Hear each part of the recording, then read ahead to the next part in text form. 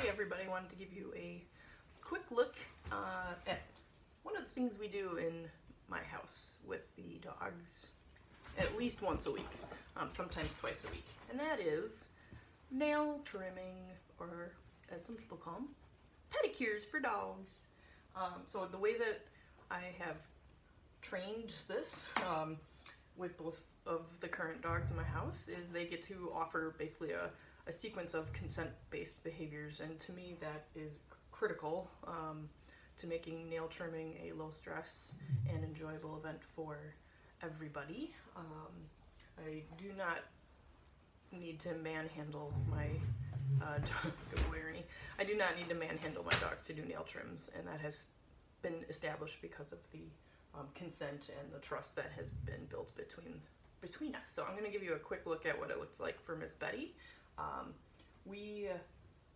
Let's see, we started this when she came home as a puppy, and when she was about 5 or 6 months of age, we got to a point where she started to offer a sit behavior, and then there you go, that's her nice sloppy sit like a French model, which she only does when we're doing nail trims, oddly, or not oddly, but she's super relaxed that way. So she offers a sit, and then I wait for her to offer eye contact, and those two behaviors together give me the green light that I can cue her for a paw target. So she just puts her paw in my hand, and then I proceed with clipping one of her nails. So I'm just going to show you what that looks like with one of her front feet. We actually did her back feet before I started recording, so I'll just do 1 or 2 nail trims and you guys can see what that looks like. So after we clip a nail, she has learned that the sound of the clippers making that snap when it's closed is basically a marker that she gets to go to her snuffle mat, which is right over here, and get like 3 or 4 little nibbles of food. So that's just a really nice area for her to enjoy the post manicure event. So, and she takes as much time as she needs over at the snuffle mat, and then when she is ready to do another nail, she'll pop herself back over in the corner. So at any time, if she's like, I've had enough, or, you know, I'd rather go do something else, I'm sleepy, whatever, she has the ability to walk straight off of this little raised futon and mosey about. So again, super stress-free for the dogs, or as stress-free as possible, I should say, and they have 100% control of whether or not they want to interact or not. So what I'm going to do to get her kick started, I'm gonna put a piece of food on the ground, go get it, and then we can just show that whole sequence. So sometimes I will, you know, prompt her to hop up on the, you know, hop up on the futon.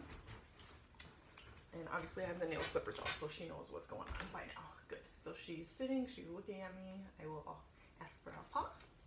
Good girl. And I'm just gonna let's do this nail. Good girl. And I know she's looking away and doing a little bit of a lip lick. Yes, good girl. Again, she can pull away her paw at any time if she'd like. And this is a work in progress with her.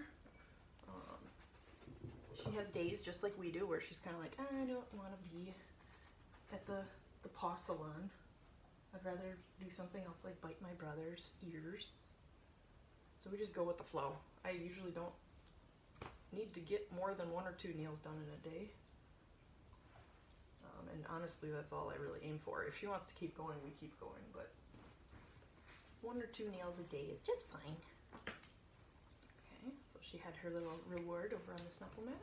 She's coming back, offering the sit. I know you're getting tired too. Yeah, oh my gosh. Okay, you want to do another one? She hears some noises outside, so I'm just going to wait that out. It's like, I'm getting sleepy. Good girl. You want to touch? Ooh, can you touch? Yes. Good girl. See if I can get her back up. If she lays down again, we'll just be done. You guys can get the idea.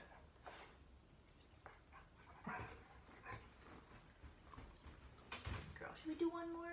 You think one more for the audience? Okay. Good girl. Let's do, how about this middle one? Good girl. Again, we already did the back nails earlier this morning, so she's a little bit good towards the end of her appointment, as we'll say. Got 3 to 4 pieces of food over on that snuffle mat for her to as a little post nail procedure reward. And also the act of sniffing, you know, will help calm her. Good. I think we're going to be done there.